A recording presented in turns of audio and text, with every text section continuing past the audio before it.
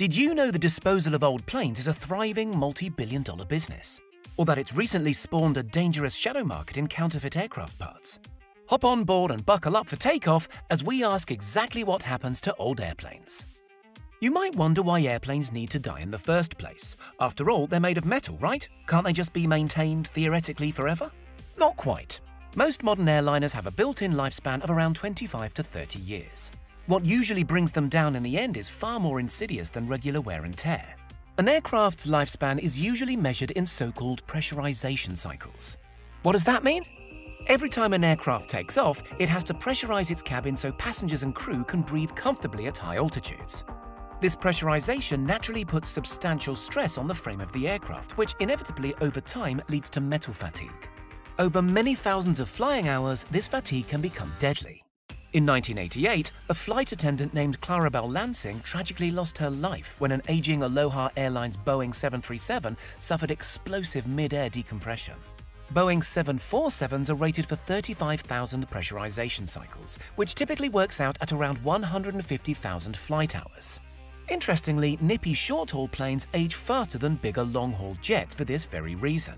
Short-haulers necessarily pressurize and depressurize multiple times a day, which accelerates their decline. Carriers, especially the big famous passenger airlines, don't want to wait until metal fatigue becomes problematic. So halfway through a plane's rated lifespan, a thorough assessment is made as to whether it's worth more in parts than as a working airliner. Often, a newer, more fuel-efficient model has become available that makes more sense for the airline to trade in for. It's certainly not unheard of for jets approaching the autumn of their lives to move on to exciting new things. They might be sold on to countries with less stringent regulations and run into the ground, metaphorically at least.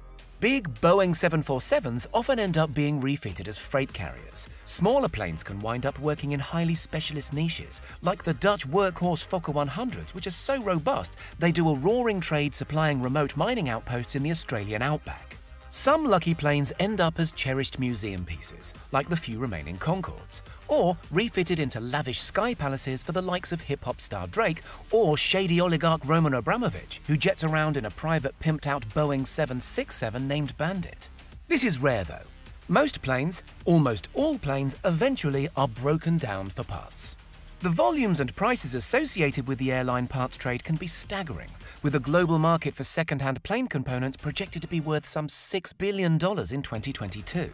This market is so lively, it's spawned its own class of dedicated investment outfits and even specialist hedge funds. Even more astonishingly, the airline spare parts industry is locked in constant battle with counterfeiters, who supply a hungry worldwide market with cheap knockoff components. It's believed that as many as 2% of all spare airliner parts on the market today are counterfeit, with obvious and terrifying safety implications. A Paris startup called Safe Flights has been trying to use blockchain certification to stamp out this decidedly dodgy practice. So why is the spares market so lucrative? A modern aircraft is made up of some 350,000 parts. Most of the value, upwards of 75%, derives from the engines alone.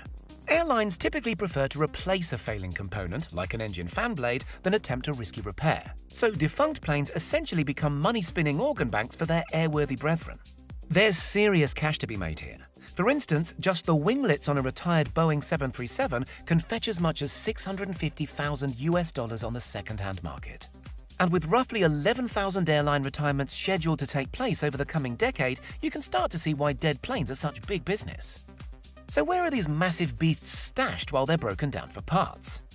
Storage airports, also known as graveyards, still more evocatively as boneyards, are essentially vast open-air parking lots for planes. The biggest are in the southwestern United States, where an arid local climate and bountiful cheap land helps stave off rusting and decay on these extremely valuable assets. The largest in the world, Davis-Monthan Air Force Base in Arizona, babysits some 4,000 military aircraft, among them F-16 fighter jets, combat helicopters, and colossal Lockheed C-5 Galaxy transport aircraft. As for civilian planes, Mojave Air and Spaceport is the proverbial daddy, with 1,000 or so dormant aircraft shimmering silently in the desert haze. On arrival at these facilities, planes are cleaned to remove any salt that could lead to corrosion. Fuel tanks are typically drained and flushed with lubricant, and the tires dressed up in a thick film of specialist mylar to stave off deterioration in the merciless heat. When the last valuable component has been stripped out and sold to the highest bidder, whatever remains is sold on for scrap. The fuselage of a Boeing 747 is said to be worth about $43,000 scrap value, and the boneyards are incentivized to move quickly at this stage. This is because the moment an airliner is decommissioned, it's considered industrial waste and subject to local environmental statutes. This partly explains why European boneyards, like at Kemble in the UK or Tarbes in France, are so much smaller than their US counterparts. For one thing, Europe's climate is more unforgiving, as is its regulatory framework. Still, there are some more imaginative uses for old planes that entrepreneurial types come up with from time to time. For instance, a New York architecture studio called Low-Tech has proposed buying up 200 cheap Boeing 727 and 737 fuselages and turning them into a library in Mexico. That's not actually built yet, but plenty of airframes enjoy fulfilling second life. Take this upcycled 747 plonked at a parking lot beside Sweden's Arlanda airport. It's a smart hotel with 25 rooms and a plush honeymoon suite up in the cockpit. There's also a budget hostel, stashed backpacker style in the economy cabin. This kindergarten in Rustavi, Georgia, was repurposed from a retired Yakovlev 42 aircraft. In Zurich, a Soviet-era Ilyushin IL-14 has been transformed into an upscale restaurant, while this decommissioned Douglas DC-3 in Taupo, New Zealand, serves as an outlet of fast food giant McDonald's. We're loving it. Internal plane components, such as drinks trolleys, have been upcycled by aspirational German design firm Skypack into snazzy closets. California-based Moto Art Studio remakes bigger aircraft components like engine housings or segments of fuselage into upscale office furniture, with a blue-chip client list including Microsoft and, aptly enough, Boeing. Perhaps the strangest second life for any recycled plane is this former Malaysia Airlines 747, which was deliberately sunk off the coast of Bahrain and transformed into an artificial reef and one-off scuba diving destination. Such imaginative reuse is to be encouraged, so long as it's done sensitively. The boneyards of the world are rapidly filling up with unwanted 747s, a trend set to accelerate with the ravages of the COVID-19 pandemic on the travel industry. Eco-conscious aviation industry body AFRA, the Aircraft Fleet Recycling Association, reckons 70% of aircraft parts are recyclable today.